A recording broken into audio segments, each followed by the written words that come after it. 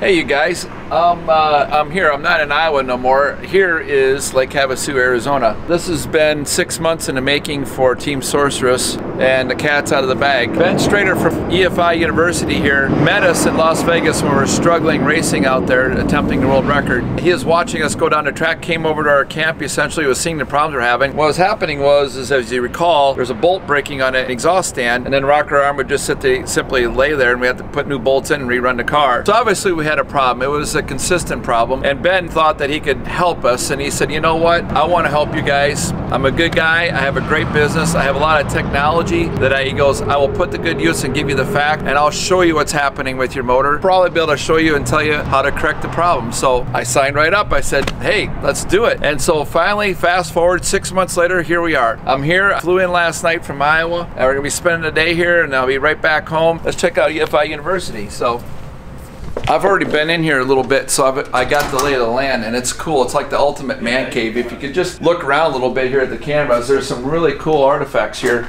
that are real special. Some records, some special notes to Ben Strader at EFI University, things that he's accomplished along the way. He's in different types of genres. That looks like a little junior dragsters, land speed racing, some drag racing going on here. He knows a lot about a lot of different things, and that's why it's so exciting, because I knew it wasn't just a bag of like magical tricks and formulas that would be beyond our reach to understand. So with that, I'm gonna take you real quickly around the shop and probably try to do it in 90 seconds so you get a feeling for what's all happening here and what we're gonna be doing. That's a cool blower motor, the big old Chevy sitting there with the blower on it. It's a dyno room right there. So he does dynamometer testing in here. You'll see a lot of disassembled engines and parts and stuff like that. They're doing inspections. A lot of cool things right here. This really cool magnifying machine that takes parts, and you can see them on the screen, and you can see what's really happening with things instead of just guessing at things. Here, as you see through the window here, here's some electronics that utilizes software to read when a Spintron is running.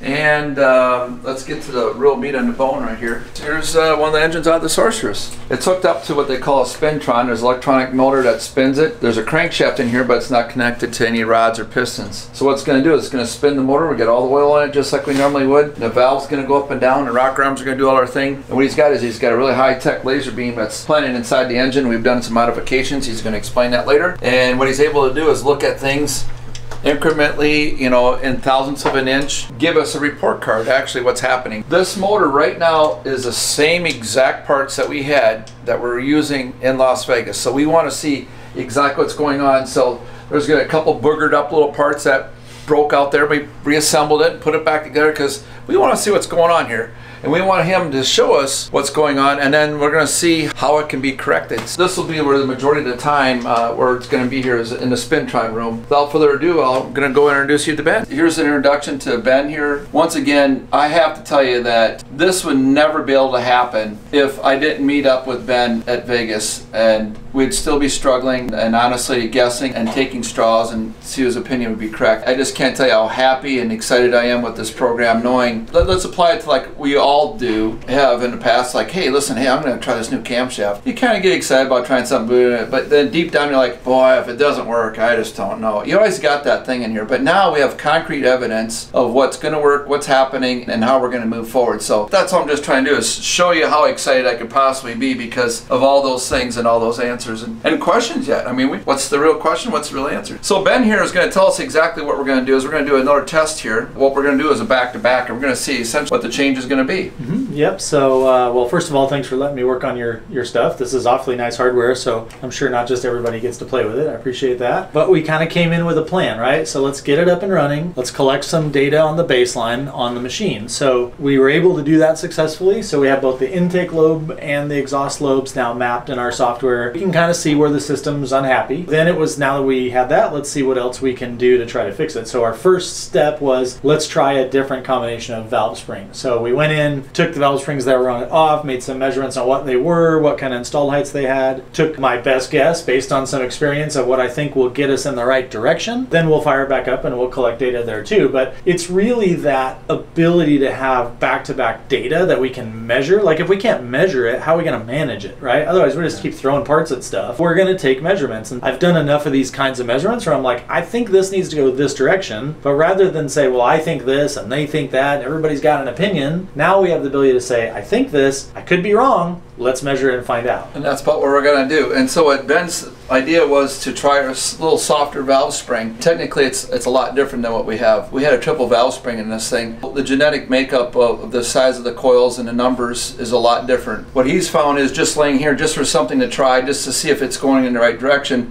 like he's hedging his bet on. It's a dual spring, correct? It is, yeah. I think we're going to lose probably around the neighborhood of about 25% of, or 20 to 20%. About 20%. We're going to take about 120 pounds of spring load off of the seat pressure. So it's a big enough move that we're going to see it change, and we have some hedged bets here what's going to change. We're getting excited to spin this up here right now. So yeah, we're not only changing, just so you know, it's not really about the spring force that we're trying to change. We changed the wire diameters, number of coils, and the pitch of those coils. What we tried to do is move to a spring that had a higher natural resonant frequency, which means it vibrates at a higher frequency than the old springs did. So the lower the frequency that thing naturally vibrates at, the more likely you are to run into trouble with a given engine RPM that you're at. We want to get to a point where our spring package gets out of control at some RPM that's way higher than we ever intend to go to. If we can do that, then we'll be safe as can be at the RPMs we really want to run the engine at. So that's really our goal.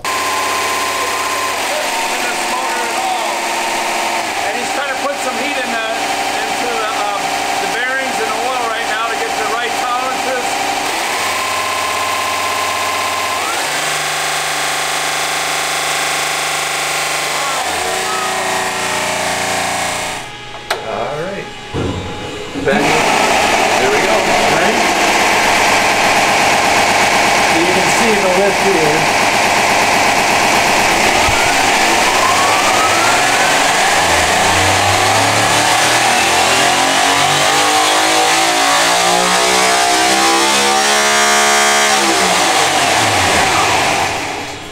You see it bouncing off the seat? Yes. So the exhaust side was not doing that yesterday with less lash.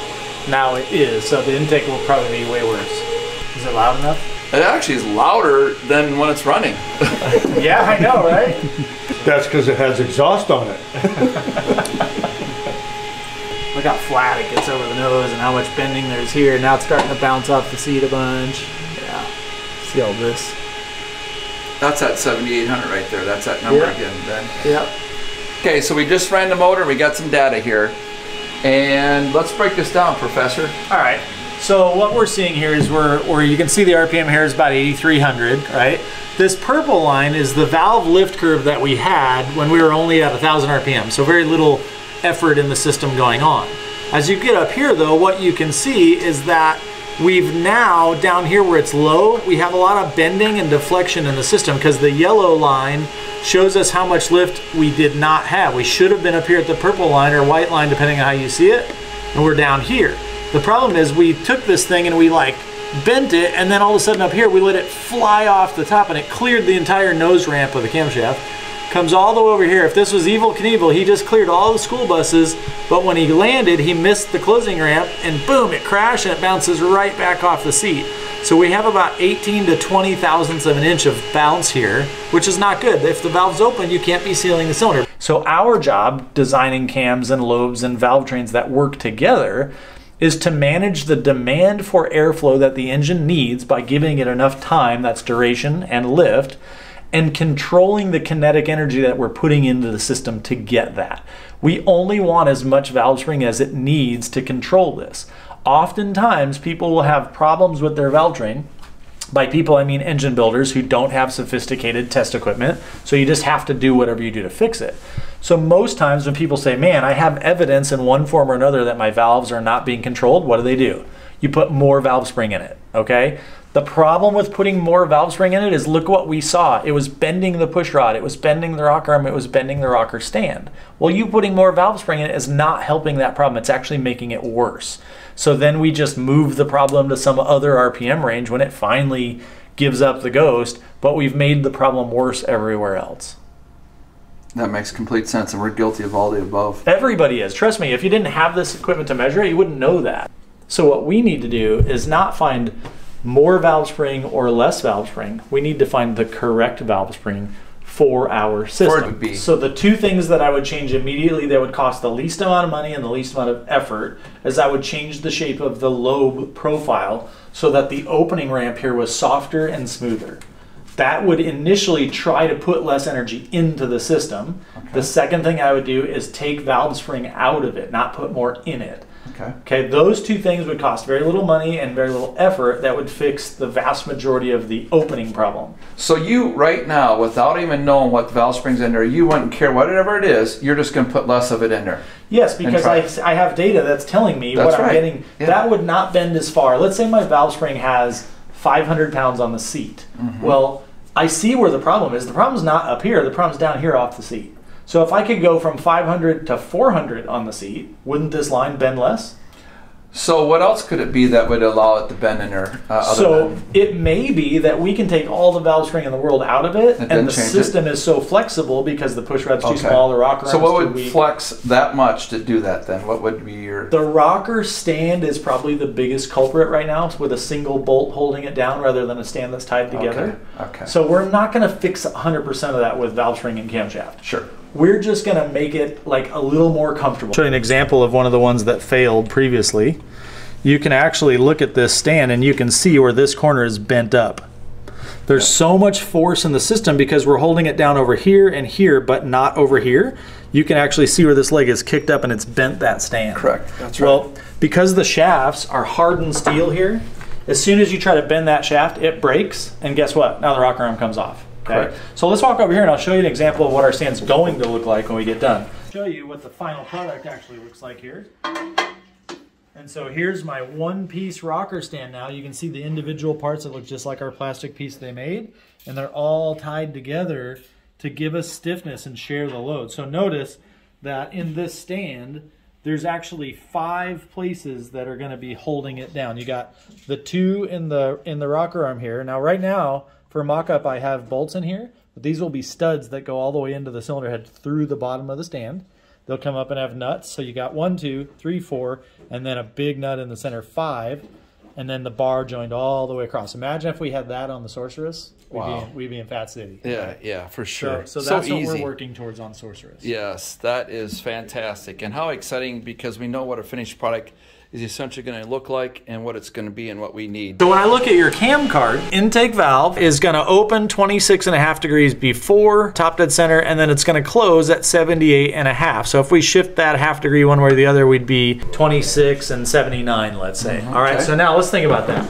The valve gets to the seat 79 degrees after bottom dead center. So think about that. Piston goes all the way down, it comes to a dead stop. Now it's going back up in the cylinder for 79 degrees. Now we only have 180 to get all the way back to the top. We just use 79 of them. So we now have 101 degrees left to do the compression stroke. Now keep in mind, we're probably going to be firing the spark plug. In your case, let's say 20 degrees before top dead center, something like that, right? Okay. So out of my 101, I now lost another 20. So we now only have 81 degrees to do our compression work. However, when we look at what the valve just did, it landed here at 150 and it bounces, doesn't come back to the seat until almost 195 degrees. For 45 degrees extra, the valve was hung open. So out of my 81 degrees I have left, I just lost another 45 of them. Your compression stroke is basically non-existent at this point. So now we have concrete, conclusive data as to why the EFI tune-up is doing what it's doing. It's not the tuner, it's not the turbo, it's the, you don't have bullshit, I'm blaming it on the tuner. Definitely, Shane T blew up my Shane stuff, T. Yep, that's it. I knew it all along. Now we have real evidence that there's nothing that he can do with the laptop to make the engine better if you're not closing the valve. You just can't get there. And by the way, this will get exponentially worse as the valve lash grows, whether you intentionally put more lash or the engine gets hotter and it grows more lash. Because what happens is the design of the lobe here is made to gently start opening the cam. Well, if we have a bunch of lash, that means instead of running along and getting here and going up, I'm waiting until we're up here. And so it's like hitting the Valvetrain with a sledgehammer by having all that lash. You're giving it a run to wind up at it. So for the audience here, we've selected the lash to be as close and accurate as real time right now. Even the motor is essentially cold, if we could call it that. We picked the lash at 26 thousandths. We felt that that's pretty accurate. when the motor is running at the racetrack, and it may be even as much as 30 degrees. So we chose that on purpose. Prior run to this, we ran it at 8-9 thousandths. We did see a difference in here, so now we also have the data between that two. We don't need to get in the weeds for the people watching, but we do see the difference of what that much valve lash does to this program, and it is extreme. I mean, it's to the point where I'm seeing these valves bouncing off of the bottom. It's not even doing its compression thing. Yeah, I mean, if you look, you can see this blue line up here shows us the valve lift. And so here we're just kind of idling, right? And our valve lift is very stable. As we begin to go up in RPMs though, you see the actual amount of total valve lift here starts kind of going up and down as our spring is surging and it's not controlling us very well. Sometimes at this RPM it's got enough energy, at this RPM it doesn't. And so what happens is when we're at idle, we're getting like say 915 is our actual net lift. Over here it's, you know, as high as 942, and then, you know, it kind of goes down 942. Can we freeze right there, Ben? Sure. Okay, so this is not something that we're trying to produce to make some silly videos saying, hey, let's run this video and we'll come up with some crazy scenarios and make these things react something that's not realistic. What we're looking at here is, I want to go really slow with this. Sure. This is at 6,688 RPMs. That's about the lowest where we run the car. So when we maybe lock up the torque converter and it makes a gear shift, it might pull it back to 6,200, 6,400. This is where it's got to grunt, it's got to start doing its work. But if you look closely at Ben's blue line right here, and you can explain a little bit better, Ben, sure, how it's struggling along, and at 7,800 we have a catastrophe that happens, and I don't know if you could re-explain that.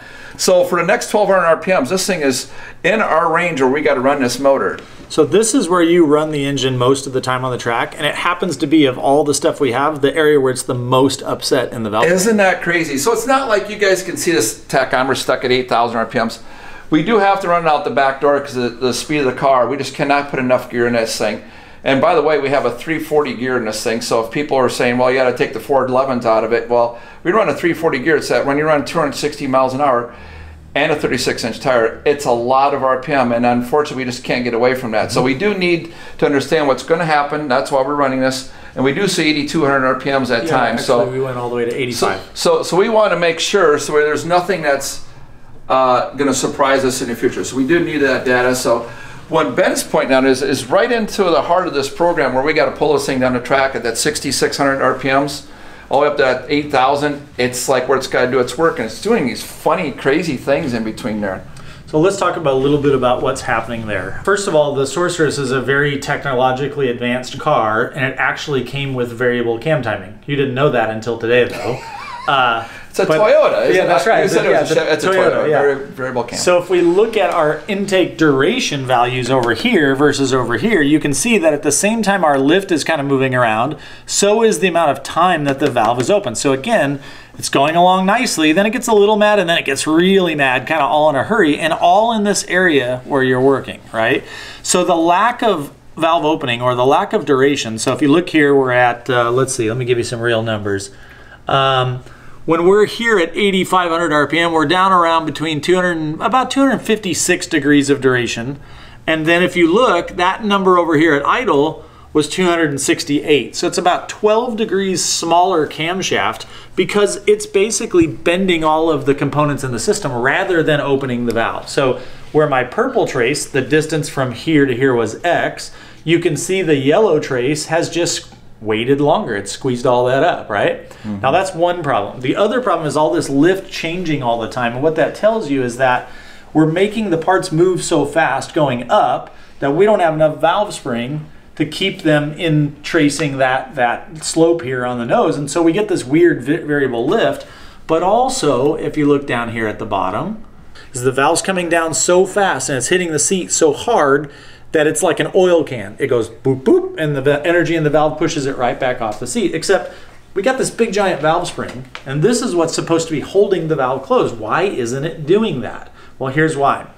The reality is when we test our valve springs, we get them out of the box and we inspect them and we're happy with them. We go put them in the press over there and we bring them down and we go, okay, it has this much force on the seat. And what I mean by that is when we put the valve spring in, it's compressed a little bit when the valve is at rest. That's my seat load or my seat pressure, right?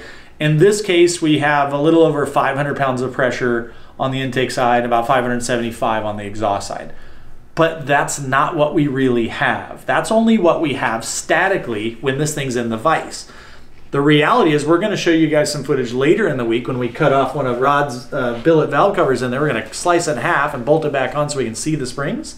And you're going to see that what happens is Isaac Newton said that an object in motion tends to stay in motion.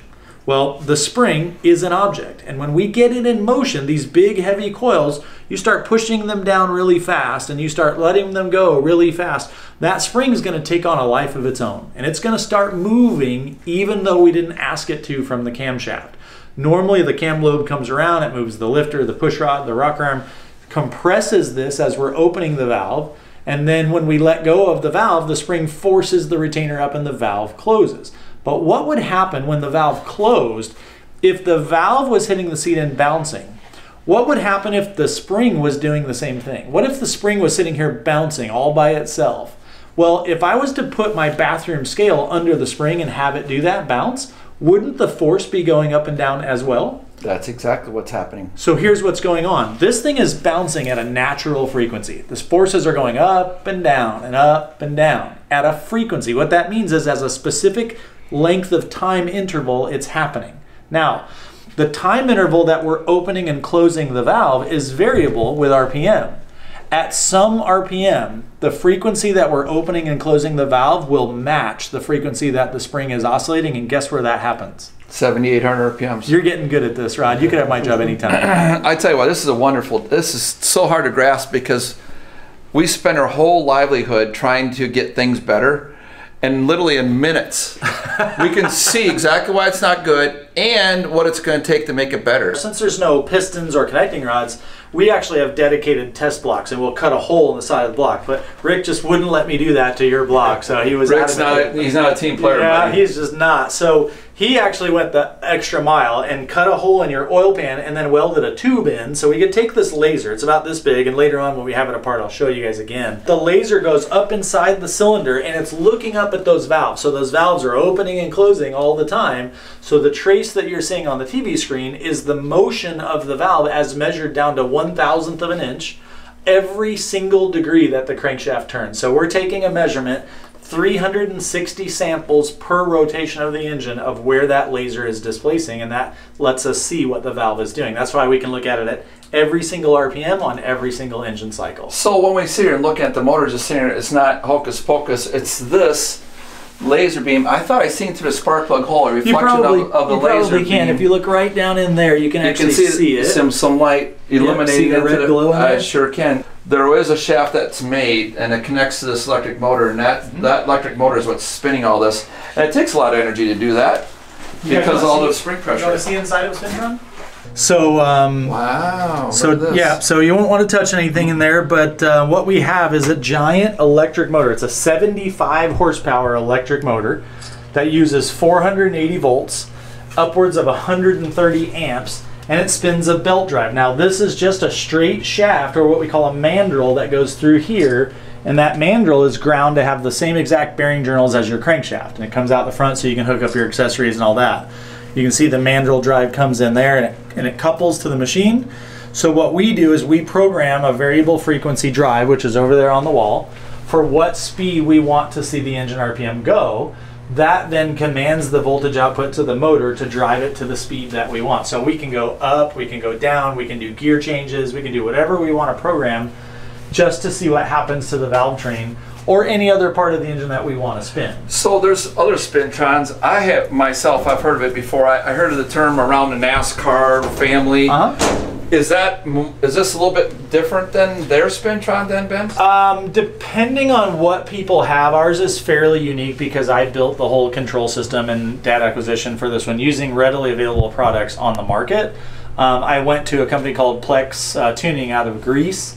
They build a really, really nice high-speed data acquisition system that's used for combustion analysis. Normally what they use those for is very high-speed data acquisition of cylinder pressure combustion while the engine's running. So it takes a lot of processing power to measure all that stuff that fast. So I went to them and I said, hey, you know, I have one of your units and we have success with it. Could you redesign the software? Instead of looking at a pressure sensor, could you look at information from my laser? And they said, heck yeah, we'll do that. And So we sort of co-opted the development of that data acquisition side. Now the control side, Spintron is a company that's been around a long time, but they didn't do a lot of development with the control side software. It was pretty old-fashioned and kind of, you know, clunky and kludgy to work with. A lot of the older systems out there, they could only do step testing. This RPM, this RPM, this RPM, take measurements and then plot it all out. Okay. I wanted to be able to replicate the types of runs that you might do on a dyno or on the racetrack or whatever. So I actually came up with a solution using an aftermarket ECU, like an engine control unit, a fuel injection system, if you will. And same thing, I approached them about rewriting the software and firmware so that it would just output a voltage command to my variable frequency drive so that I could type in the RPM I want and how long I want that to happen and slope up or down. And so it comes out as a 0 to 5 volt signal that represents 0 to 12,000 RPM. I then have a circuit that comes from that to convert that into, instead of 0 to 5 volts, it's 0 to 20 milliamps of current, which then communicates directly to the variable frequency drive and then drives the engine. The beauty of this, though, is that we're not limited to one style of testing. I don't have to do only steps. Infinite. Yeah, I can literally take, let's say you have a race pack data logger in your car, I can take your data logger from the track event you just came from, and we can recreate that entire plot run it over here, yes, for sure. That goes through. And so it's interesting because we've learned a lot about that, how the engine behaves during, for example, big transient speed changes like a gear change. You know, you look at, for example, a really high winding, naturally aspirated car. They have lightweight components. They can zing up real fast.